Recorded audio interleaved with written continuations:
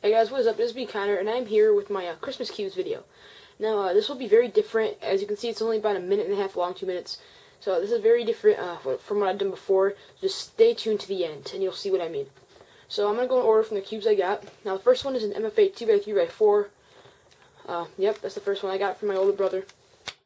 The second one that I opened was a 42mm Zhanchi. The third one that I opened was a 55mm Zhanchi.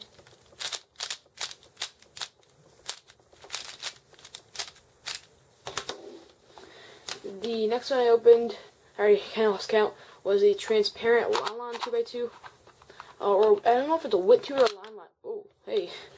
I don't know if it's a Wit 2 or a Lan Lan 2x2 because I asked for a Wit 2 for Christmas, but I got this and it was in a Lan Lan box. I'll get this piece on. Oh, I got it on. Okay. So I don't know which one this is. The next one I opened was the keychain cube, not Rubik's, just a keychain cube in general. The next one I opened was the mirror cube.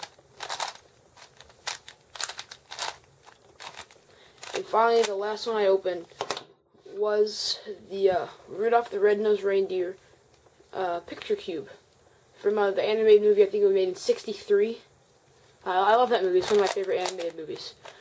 Alright, so you've seen all the puzzles that I got for Christmas. So right now, just stay tuned for the next part.